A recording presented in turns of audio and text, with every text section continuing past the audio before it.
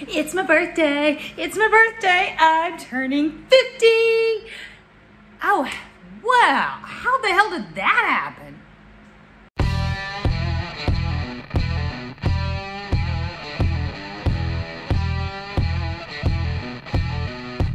Hey guys, it's Robin the Lady Biker. How is everyone doing today? By the time this video goes up, it should be my 50th birthday.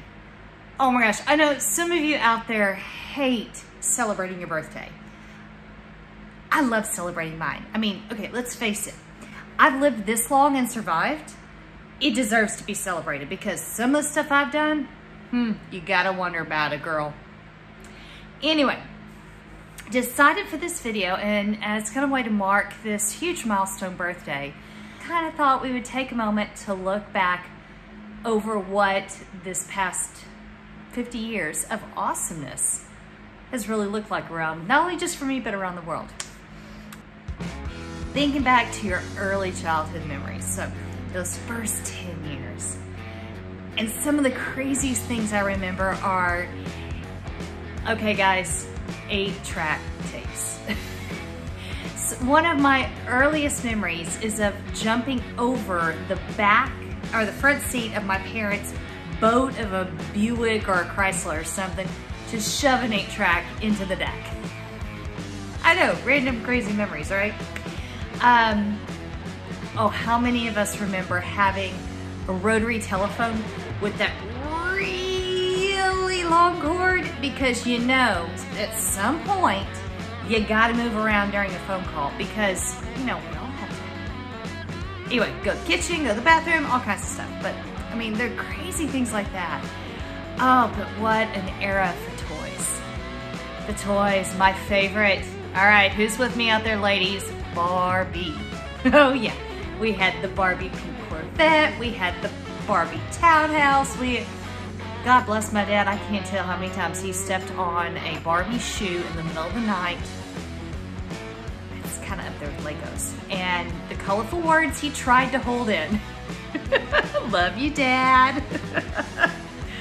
But man, that was a great era for music. I mean, the rock in that time, but for the movies. Everything from Grease. And then you had Saturday Night Fever. But you also had Star Wars. I mean, Star Wars. I'm wishing I'd been old enough to have seen that when it released in the movie theater, but sadly I was not. But, I mean, it was just such an epic decade. And then of course you had the favorite TV shows. You had Charlie's Angels. You had the Dukes of Hazzard. And who could forget Chips? And of course, the Love Boat. Oh, so much fun every single week. All right, and then we rock on into the 80s. I mean, this was the era that arguably, since we're talking about TV and music right now, this is arguably the era with the best pop music. I mean, come on, how many weddings even today? They're gonna play 80s music and we all know the words and we're all gonna sing at the top of our lungs. I mean, we really do. But really, I'm wondering if part of that was pushed through because of the launch of MTV. I mean, they even made songs about the launch of this television channel. Oh, I mean, it was just such a great thing. But we had amazing movies like E.T. and Fame, Dirty Dancing. But, I mean, really, the one that sticks out the most, Top Gun, baby. Everyone, I don't care, from young to old, still loves that volleyball scene. It's incredible. But I mean, think about some of the big things from the 80s. I mean, the 80s big hair, huge hair. And we brought up from the 8-track, we rocked into the cassette tape. And oh my gosh, how many of us, I know multiple times, that sound when the tape goes out, quite out of the whole thing, and it just made the scream, and you knew, oh, get me a pencil, because you're winding that thing back up. To the acid washed jeans. Oh yeah. But some of the things the most impactful as we got towards the late part of the 80s, as I was into my teen years, my late teen years, early teen years, mid-teen years, was realizing, you know, the world wasn't just my community. It was truly, I realized that we were impacted on a global level by some events. Because one of my big ones is remembering the fall of the Berlin Wall. I mean, that was epic and huge and mind-altering because the world as we knew it was changing. And you know, because of that and because of a series of other things that happened around the world, as we rock into the 90s, which was a huge decade for me, but it started off with, you know, that for the first time, even though I was alive during the Vietnam era, I was like 2. So come along to Desert Storm, and this was the first time I ever had friends, people I knew, join the military and go off to war and not come home. I mean, it was a radical, mind-bending decade for me because so many things happened. I mean, there was that. There was graduating from high school. There was graduating from college. There was getting married. There was buying my first home. There was having my first child. I mean, it was an epic, epic decade. But on a lighter note, we had so many other amazing things come our way. For me, I had my first car. Well, technically it was a truck. It was a Neston pickup truck, but I love that truck. It was awesome. But we also had entertainment. I mean, massive things that happened like Titanic. I mean, you still hear that song and everybody knows that song now. And The Picture. But we also had things like, oh, The Matrix. I remember sitting in 1999 with Anna in one of those slings, like baby Snuggies, and she slipped through The Matrix. Yep, we watched it. We went and got a late one, gave her a bottle, she passed right out. We watched the movie, it was great. But it also had some things like, dorms. I remember running out into the halls, or hearing it, because I was not always into all the shows, but hearing everyone run into the halls during commercial breaks because they were going to gossip about everything from 90210 to Melrose Place to Friends. I mean, it was such a thing. They were gossiping of, oh my gosh, can you believe what, you know, just happened with Dylan and Brenda and Kelly and, oh, can you tell that? I kind of watched the show, so I won't tell you more about that. But it was also a great decade for music because you had hip-hop really coming on the scene. You had, Seattle grunge, the whole grunge scene. And I mean, it affected the way we drank, but it also affected music, it affected culture, it affected fashion. It was a movement. But for those of us who grew up in the South, baby, 90s country was king. George Strait, Reba McEntire, Brooks and Dunn, Clint Black, I mean, Shania Twain, baby. It was just all of that happened right there in the 90s. It was such an epic, epic decade. And then we had Y2K. Enter the 2000s. I mean, how many of us just knew that everything was gonna go sideways? And then it was kind of like a rah, rah, rah. So in some ways, the 2000s was just sort of this odd decade that in so many ways didn't have an identity really all of its own. It kind of stumbled along and struggled, and for many reasons, and I understand that too, because as epic as the 90s were, 2000s was a tough decade for me.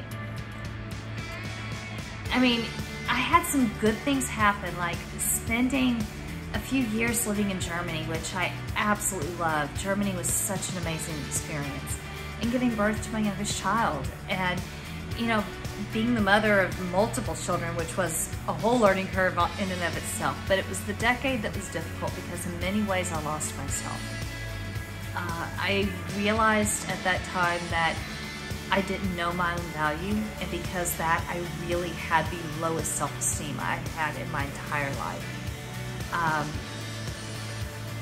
It was also the one that I faced a lot of external challenges that really fed off of that lack of self-esteem in, the events of 9/11. The events of 9/11 really shaped so many of us. What followed on, because my husband at the time was military, and that radically shaped the next several years for us, and in many ways ultimately led to the divorce between he and I. And then also the difficulty of starting over with 2 young kids, and that was difficult. That was really challenging. And truthfully, if it had not been for my friends, if it had not been for my family, I'm not sure I would have made it through that decade. I really don't. And my kids were the reason I kept getting up in the morning. They are still my gift. But 2000s also gave us some kind of cool stuff. It did give us Lord of the Rings. I mean, that's still affecting our culture today, and our movies and our entertainment. And Avatar as well. I mean, there are 2 things that, we fast forward now, and these are 2 things that are still affecting us in a positive way. Entertainment and technology. Anyway, it was a tough year, but there were some beautiful jewels that came out of it as well. Then we come into the 20-teens. 20-teens, is that really a term? Well, it's my term. That's the one I'm gonna be working with. This was a good year. It was painful because there was a lot of growth, but it was the year that I kind of figured out who I am and my own value, and I refused to accept less than what my value is. And I think all of us that live to be right around 50 go through this at some point where we kind of discover who we are. And I started doing that in the 20-teens. And a lot of it is, even though I had a few detours through that whole decade, I started living life without excuses. And that's been such a freeing thing. The 20-teens gave me a lot of beautiful things. I found my true partner. Oh my gosh. Allie, my ride or die, my gift. Meeting him and us finding each other has just been amazing. Thank you, Cindy, for arranging to get us at that same event, because the rest is history. But in meeting him, I also got my bonus daughter. So, I went from being a mom of 2 to a mom of 3. And now watching those amazing, beautiful kids become the incredible humans that they are is wonderful. And it's been beyond. That's all I can say, it's just been beyond. Of all the things that I've done and all the things that I've lost and then been given, I have to say one of the best things that happened in the 20-teens is finding my motorcycle community and learning to ride. Finally getting to a place where I was brave enough to take on the challenge, and then getting Bob and getting out on 2 wheels and exploring and, going to Babes Ride Out, doing all these amazing things. I mean, everyone out there who's on 2 wheels or 3, you know how incredible our community is. It is second to none. It is the best. It also was the decade where I kind of started my social media journey, even though I didn't start into YouTube and all that until right into the early 2020s. But it's really where I kind of got everything started, was in the 20-teens. And meeting my community here and having all of you that I engage with has just been an epic thing as well.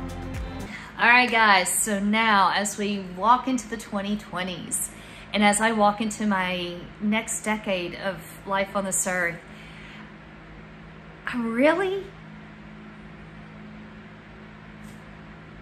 just grateful for it, for where I am, and for being where I am and in this place right now, because I know my value and I like who I am, who I'm becoming, and who I'm going to continue to become. There are changes happening, and okay, let's get a little real on this one. Once we hit 50, and anyone who's hit 30 and then hits 40, there's some changes that happen. mentally, emotionally, physically. And the same thing, it's happening with 50. And they are what they are. They're just gonna happen. And so many people have been telling me, oh girl, just get ready. Just get ready. But I'm finding that I'm having to reframe it for me because yeah, things are changing and I'm not like I was at 25, even though I still think I am in my brain, I'm not anymore. But instead of looking at it as a loss or something negative, I'm choosing to take it on as an opportunity to learn and to become stronger and to have new experiences because, you know, life is life. Things are gonna change. It's never gonna stay the same. And if I tried to force it, I would only be miserable. So guys, cheers to the next 50 years. Let's go out there and and start another 50 years of awesomeness, not just for each of us, but also for the world. All right, guys, so for those of you who are over 50, what is your favorite thing about being in this half of life? What is the best thing about it? And for those of you who may or may not have reached it yet, what's the one thing you're hoping to get or to achieve by the time you reach 50? All right, guys, well, it's hot today, so I'm gonna stay inside, but tomorrow's supposed to be gorgeous. And so I'm hoping you are gonna do what I'm gonna do, and that's get out and ride. When you do, have fun, be safe, and I'll see you on the next video. Bye, guys.